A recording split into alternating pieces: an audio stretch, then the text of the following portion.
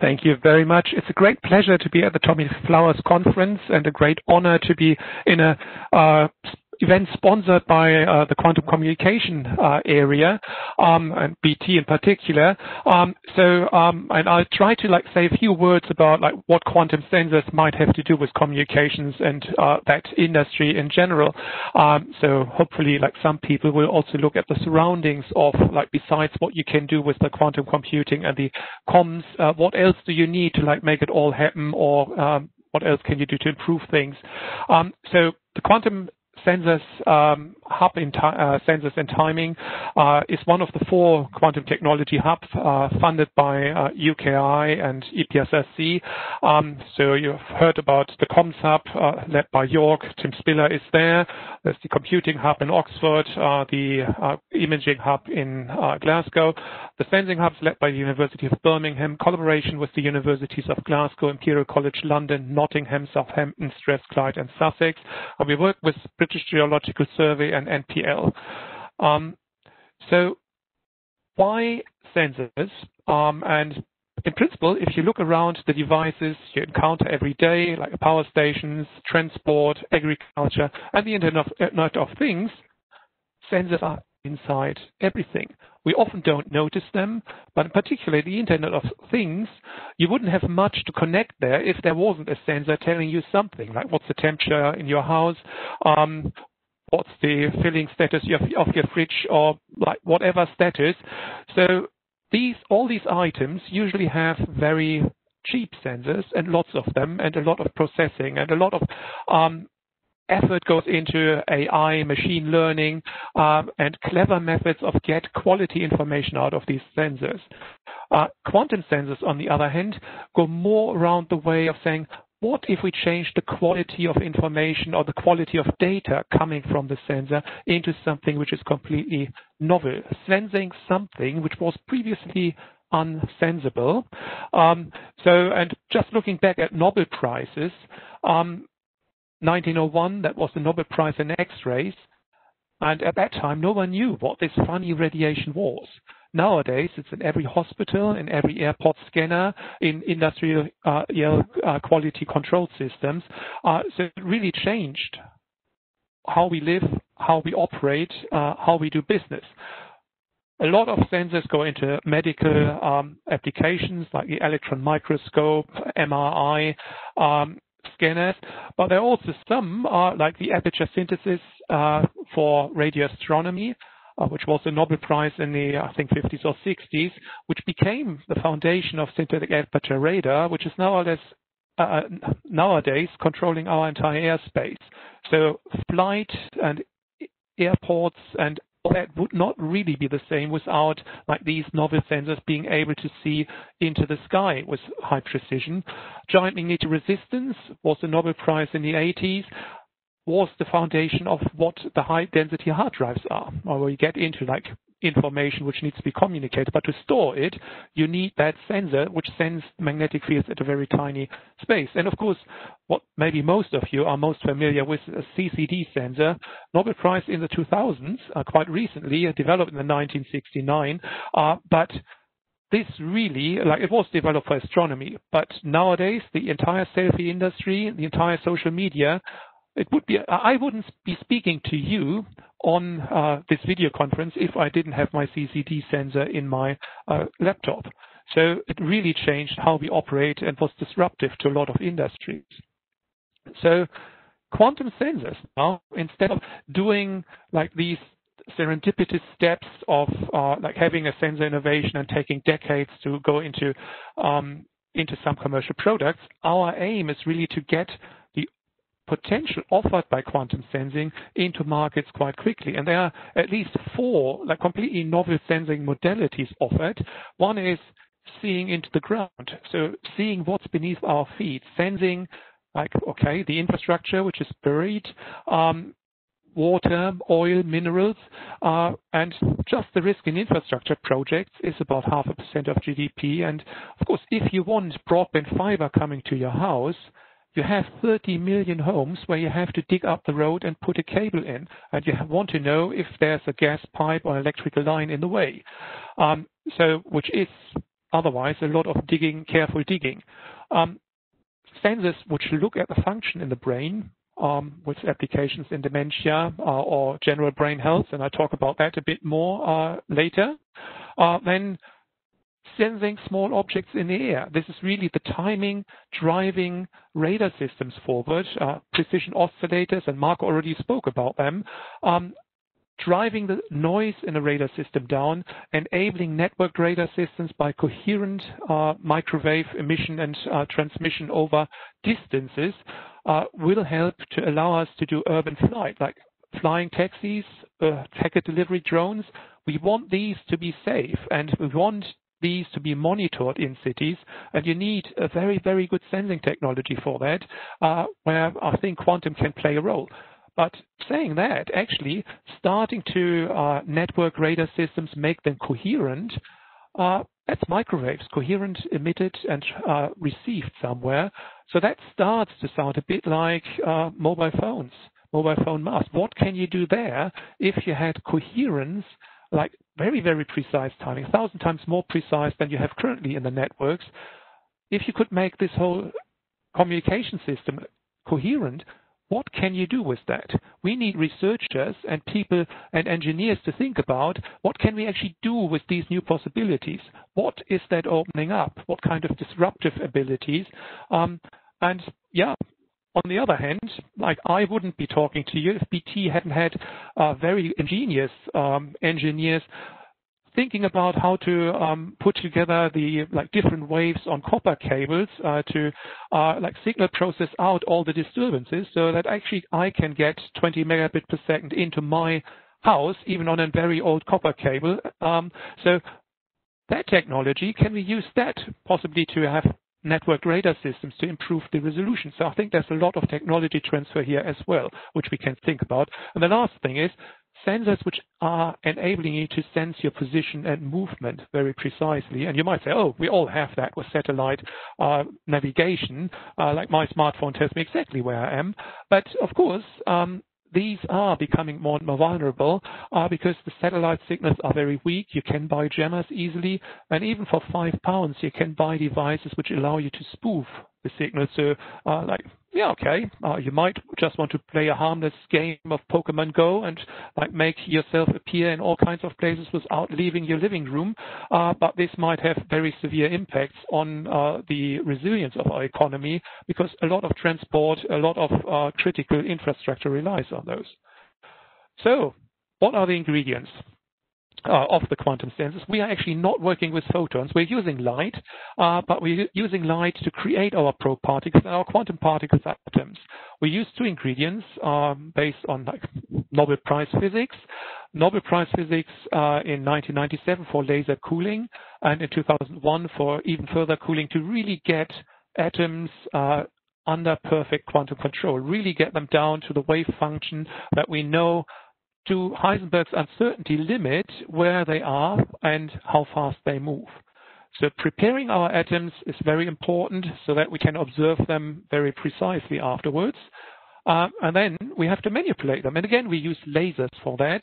That was a Nobel Prize in 2012. How do you manipulate single quantum systems so that you can put them quantum superposition state in a controlled way and use these superposition features to do very precise measurements?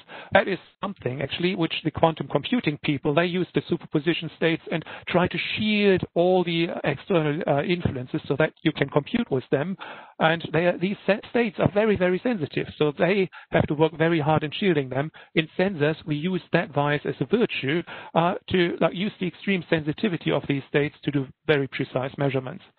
So now, oops, that was enlarging it. I didn't want that. Sorry. Let's have a look at how this works. So laser cooling, at least, can be explained with a very few simple mechanisms.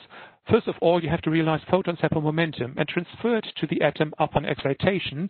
So when an atom absorbs a photon, so photon the wiggly line, the atom this one, and the electron moves up an energy state, the atom also starts to move because it takes the momentum of the photon. the particle of light. And the momentum change you get, the velocity change, is about the same as if you had an elephant on a roller skate hit by a tennis ball. It's 6 millimeters per second. And if we could have the video, please. So that's not very much. But if you accumulate this, then you actually can accelerate the elephant to a significant speed. So if you use the tennis ball cannon, the elephant would actually start to move quite a lot, and you can accumulate speed after a while. Atoms can scatter photons at 10 million photons per second. So could we please get back to the slideshow? 10 million photons per second allows us to accelerate 10,000 times faster than a Formula One car. So you can exert extreme accelerations for the atoms. The second ingredient you need is that atoms can absorb photons only in resonance lines. You might have seen the orange street lights, which is the resonance line of sodium atoms. You see the same orange light if you put sodium salt in your gas burner. So atoms will absorb photons on their right wavelengths, the right frequency, but not very much far away from that. And then the Doppler effect. So if you go to a Formula One race and a car comes towards you, you hear a higher frequency due to compression of the sound wave than when it moves away from you, where like the sound waves get elongated. Same happens for atoms moving towards light or away from light. So if you put this together and you take laser beams coming from two sides, shining on an atom, and the resonance of the laser indicated by the red arrow here is a bit less than resonance of the atom. So the frequency is less to hit the resonance frequency of the atoms. So they scatter photons, but not as many as if they were on resonance. So if this atom now moves to the right, the laser coming from the right will be Doppler shifted to a higher frequency, which is closer to resonance, and scatter more photons, while the laser coming from the left, as the atom moves away from that, is shifted to a lower frequency, as seen by the atom, and scatters less photons.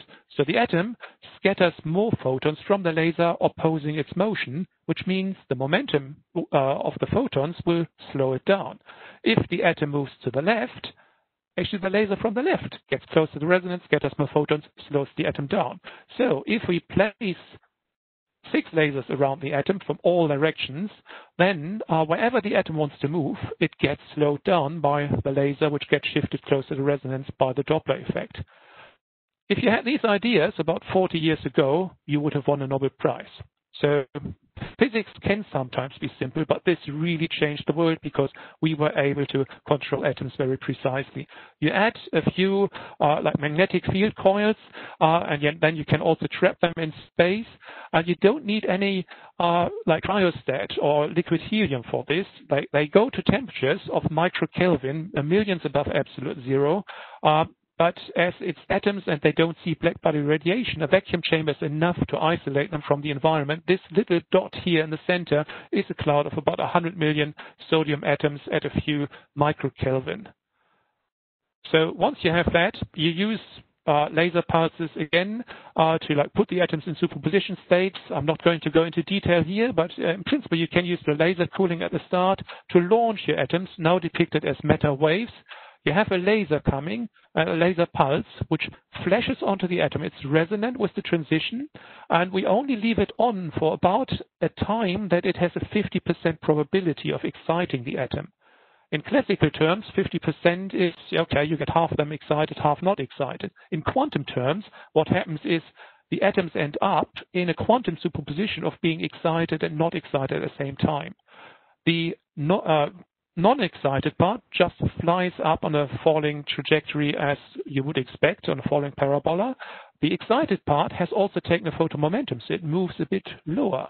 So they also separate in space. So this is not two atoms, it's one atom being up here and down here at the same time in two different internal states. Now, as they are at different places at the same time, we can't really do much with those. We have to flip the states with another laser pulse, which is 100% photon exchange probability. So the ground state goes to the excited state, takes a photon, the excited to the ground state leaves a photon, and they start moving back together. And then you do a last laser pulse with 50% probability, so they mix the states, and you end up detecting just how many atoms are in the excited, how many in the ground state, to detect the relative phase between these two pathways, which, if they are split in gravity, along the gravity direction gives you a very precise measurement of gravity. You can get similar measurements if you enclose an area for rotation, or if you just do the internal states for time or for magnetic fields. So can we have that video, please? Just to say, okay, it all sounds very quantum, maybe a bit spooky, but it's real engineering here. We have hardware, we have a vacuum chamber made out of metal, we have an atomic oven, we have lasers, we have electronics to drive the lasers, and that is more or less everything you need. So you create the atoms from an oven, attach to the vacuum chamber, you create a flux, a cloud of atoms which move down into a very good vacuum where you have these 6 laser beams intersecting to cool them. By detuning the upper and lower laser beams, you can throw them up, and while they're flying, you do these 3 laser pulses. The first one splitting the atomic states into like excited and not excited. The next one like making the trajectories move together again, and the last one mixing them and reading them out. So can you go back to the presentation, please? So I'll go quickly with the next slides. So the physics behind this is actually also very simple, because if you do the math, and yeah, you can ask me about that later, effectively it turns out what you're measuring, the phase between these 2 trajectories, is just how far the atoms dropped, delta Z, as a function of measured by the laser wavelengths of the laser. So you measure how far do the atoms drop as compared to a laser ruler. So very much like Newton measuring an apple falling next to a ruler. So that's like really quite classical, but really a quantum measurement in this case. Fortunately, these 2 coincide. And if you do these instruments, try to engineer them so that they can measure outside. And this was developed 25 years ago in the lab.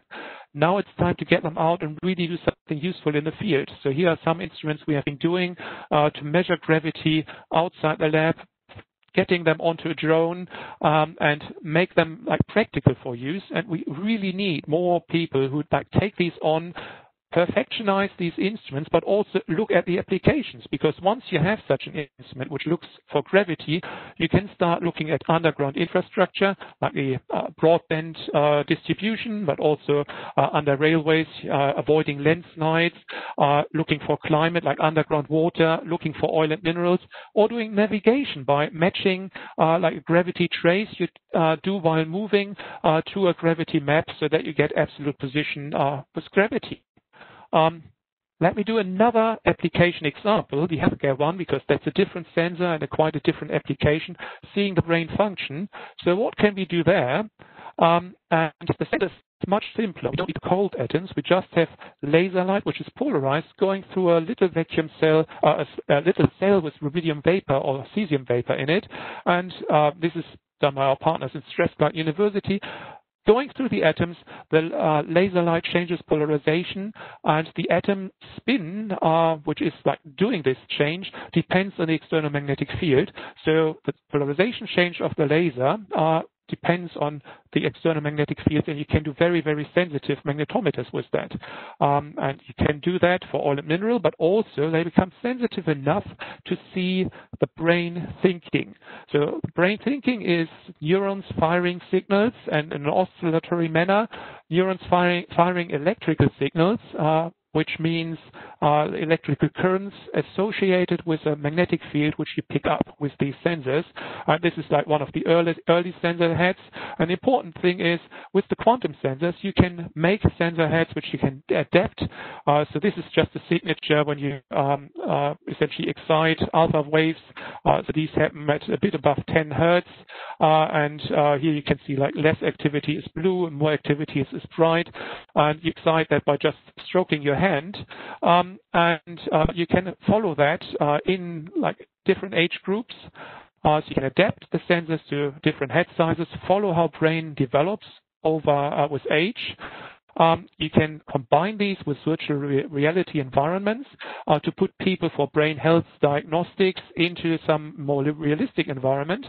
But if you are like the people who want to do the engineering around this and look at the applications, You might think brain-machine interfaces. Can you actually steer a computer game with this? Can you steer machines with that? I think the possibilities are endless, and there will be a lot of, maybe you can communicate your feelings via like such helmets at some point in the future. It works concurrent with EEG and better than EEG, so at least in terms of external signal, and you don't need contact to the head. So it's like much lower barrier to use these helmets. And as I said, they're variable. You can look at the brain while you're playing an instrument. They're adaptable to different sizes. The data is much better. You get a better signal-to-noise ratio than existing MEG systems, and they're also cheaper. This is now going into spin-off, but I think the applications, we're just at the beginning of that. So a lot of work needed here. With that, I'm going to finish, and I just say like the hub is following a journey where we have identified some applications of these sensors, like communications, like clocks for communications, but also for radar systems, gravity sensors for geophysics, but also oil and minerals and navigation and the infrastructure work, the magnetic sensors mainly for brain, but maybe at some point animal health, and inertial sensing for navigation. And of course, we want to make this smaller, from lab-based experiments to drones to at some point handheld. So if any of you is interested in like either developing these sensors, moving that forward, or want to work on the application side, we'll be really pleased to talk to you about that. Thank you.